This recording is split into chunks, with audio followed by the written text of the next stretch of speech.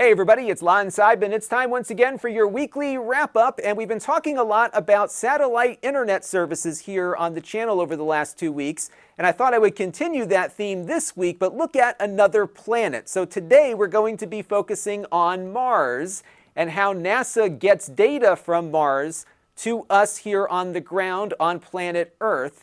And what prompted me to do this video was this amazing footage they released today of the Mars Perseverance rover landing on the planet. It's amazing. We're going to check out that clip first, and then we're going to figure out how they got it here. So let's get to it.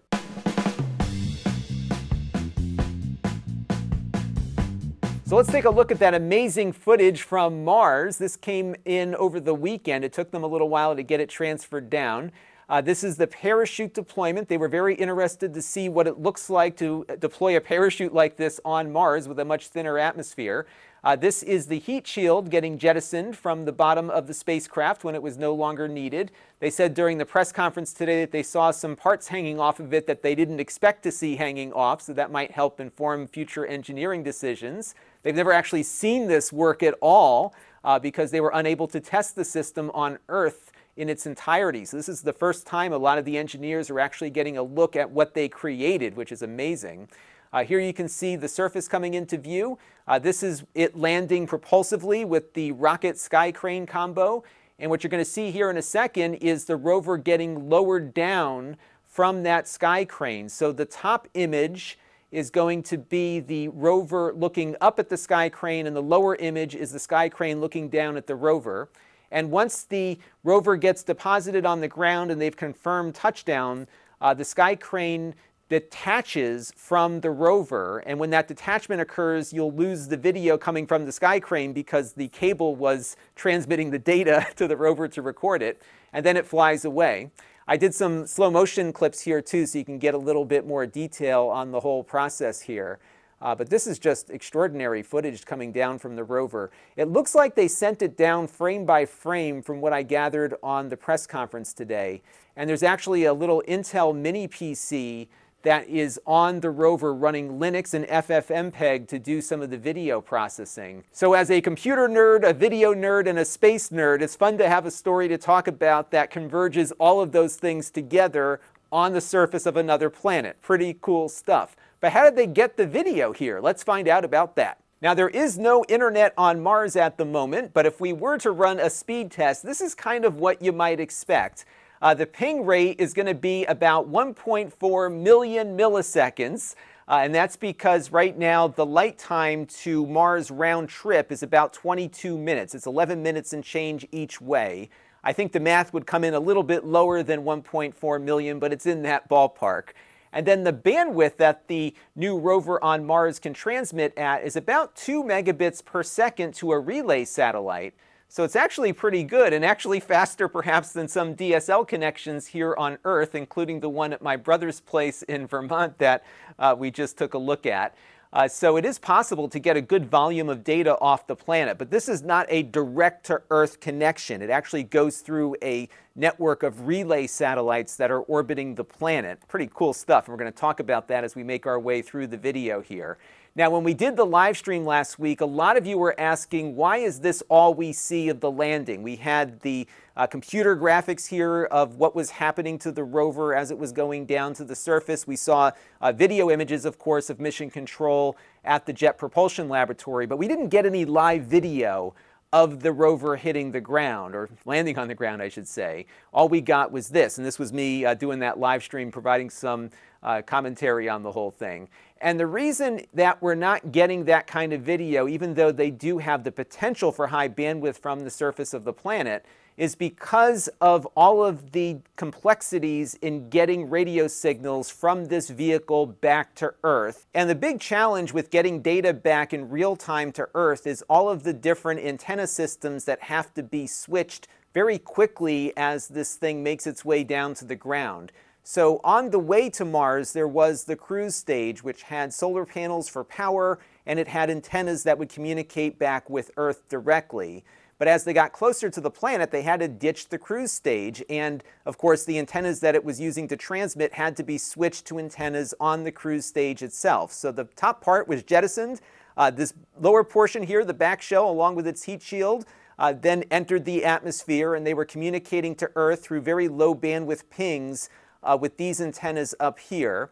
And then, after the back shell was ditched, they had to switch to antennas that were on top of the descent stage, which was the portion of the lander that had the rockets. Remember, the rover was tucked inside of this, and it couldn't transmit out because its antennas were covered.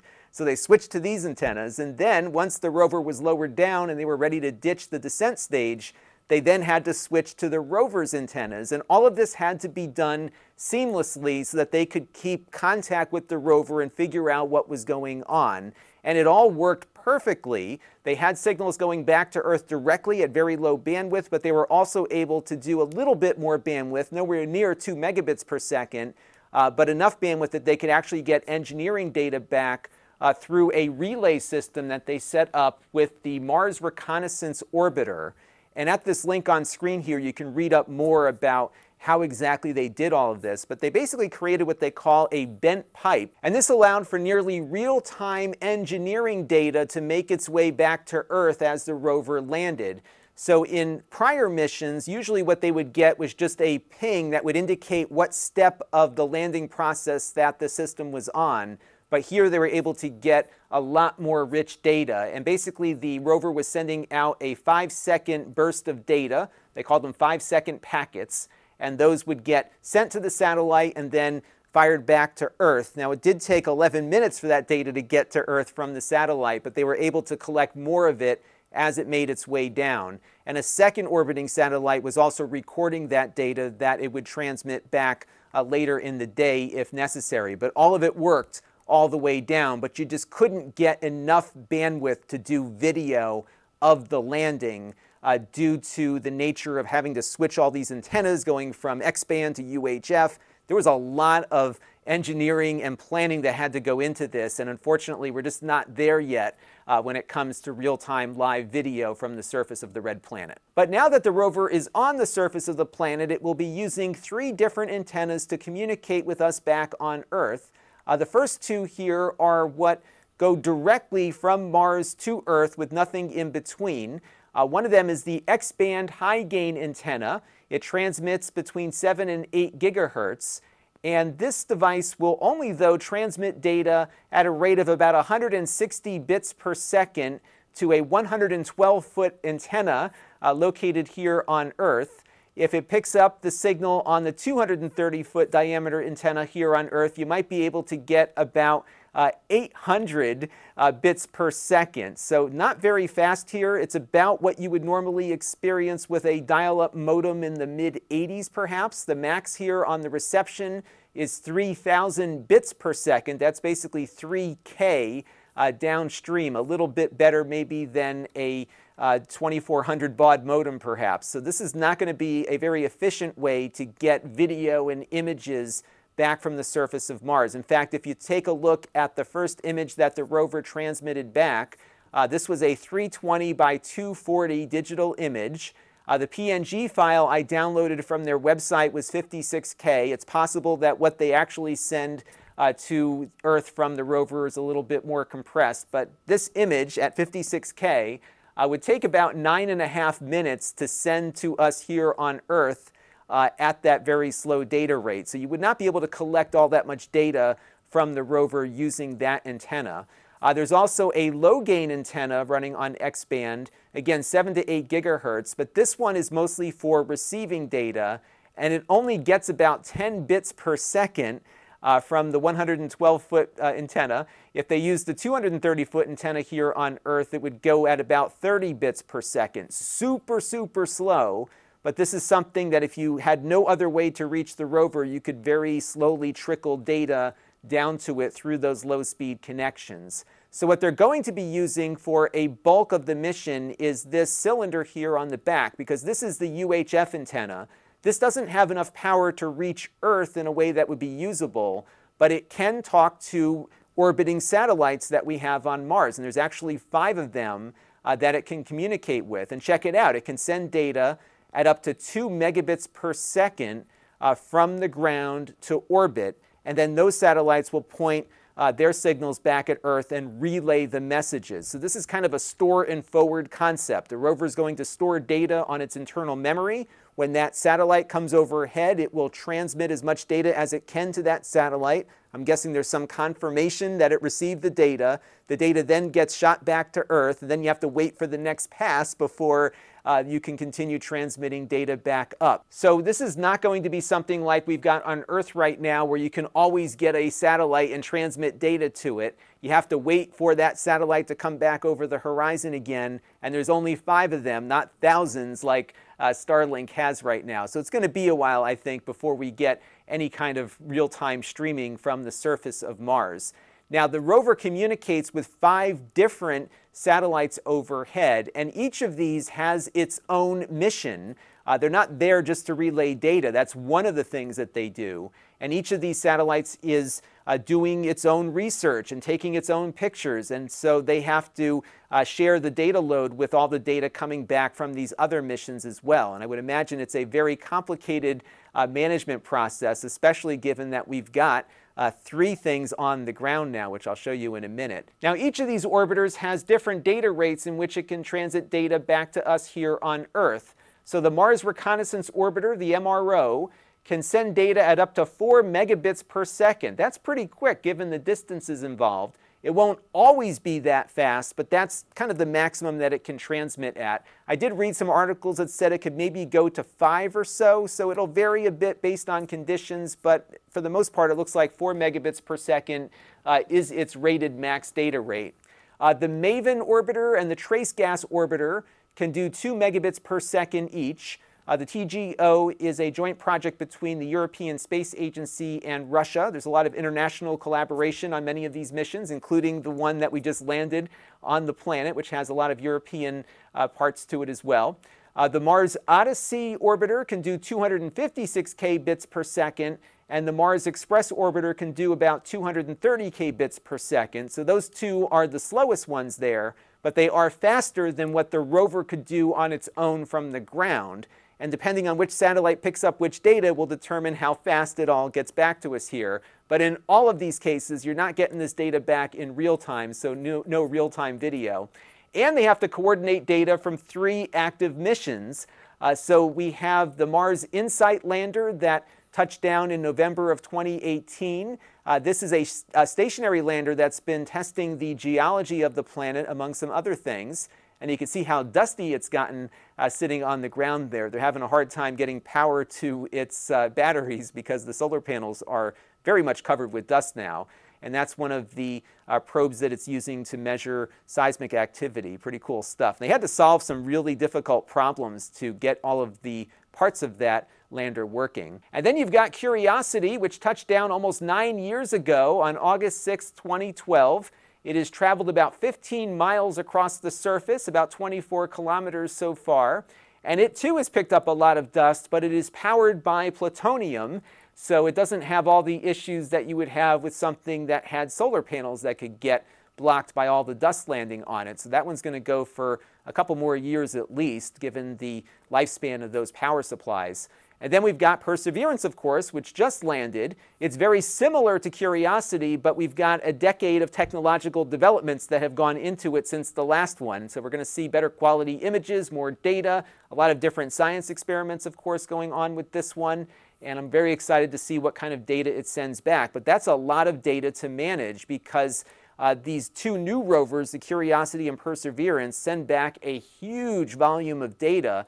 In fact, Curiosity has sent back about 760,000 images since it landed, and I'm sure Perseverance is going to be doing the same. And of course, we had some video come back from Perseverance also. Now, all of this requires a lot of coordination from the humans on the ground too, because according to this NASA article, the Curiosity rover and the InSight lander are actually close enough on the planet that every time one of these satellites comes overhead, both of the landers are in range of the satellite. They can all see each other.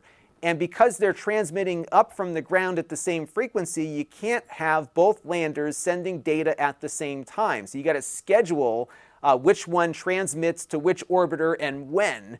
So there's a lot that goes into this, but they've been doing this for the last 18 years because there's been a lot of overlapping missions on the surface of Mars, and it's really amazing when you think about what goes into making all of this stuff work. In addition to all of the magical engineering that it takes to get something to land on Mars, you got to think about how to get these things to communicate in an efficient way, and then you got to coordinate what happens on the ground here on Earth because there's a limited amount of resources available for listening.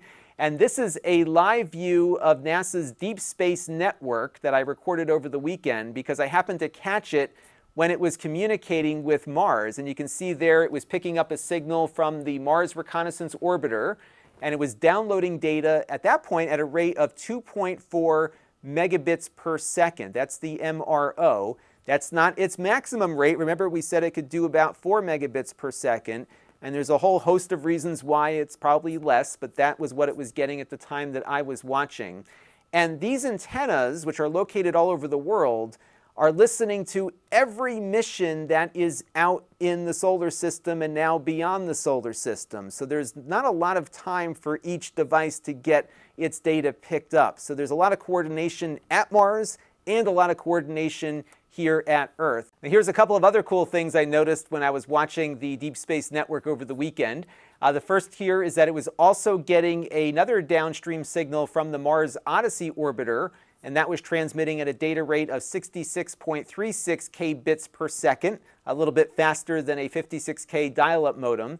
And then we also caught them sending some data to the Mars Perseverance rover on the ground directly.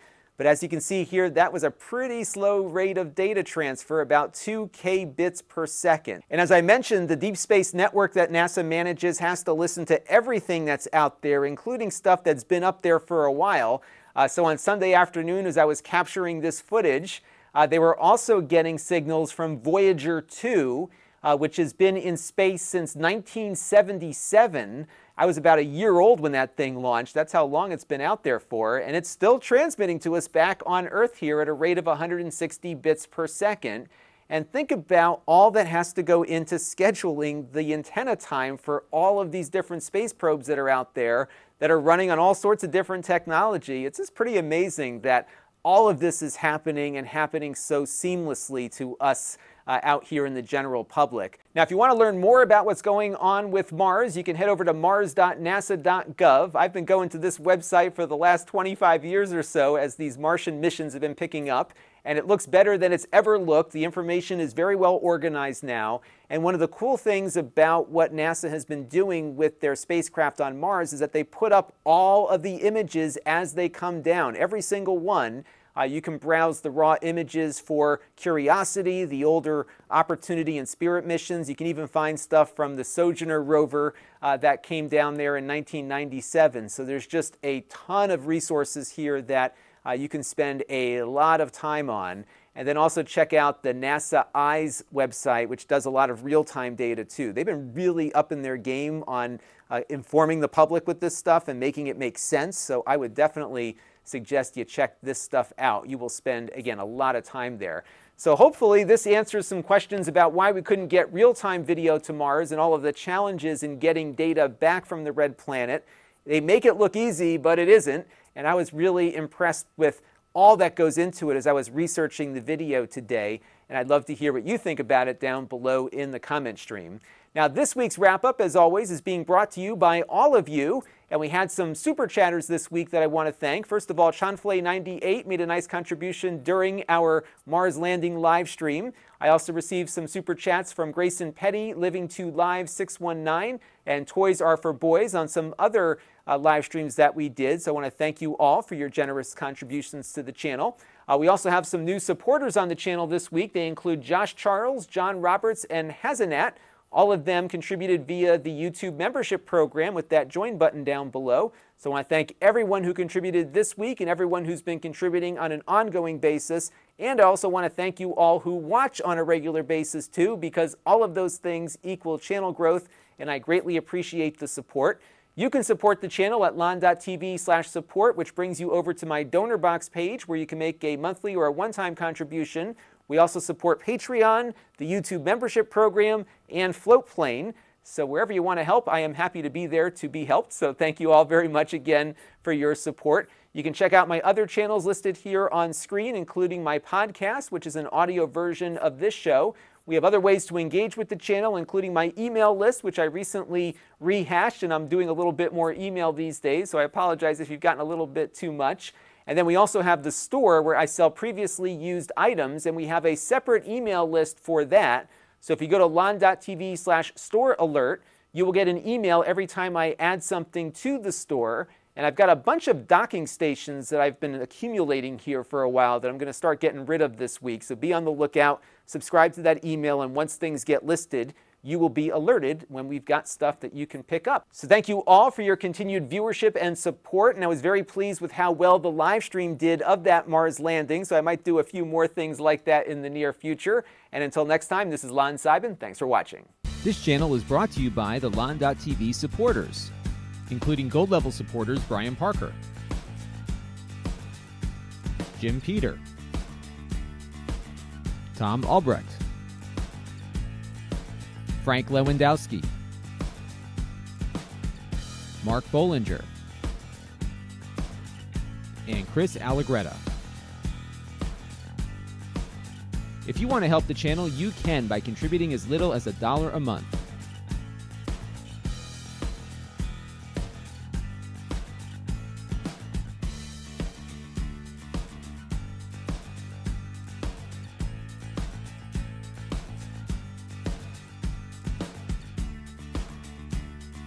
Head over to Lon.TV/support to learn more.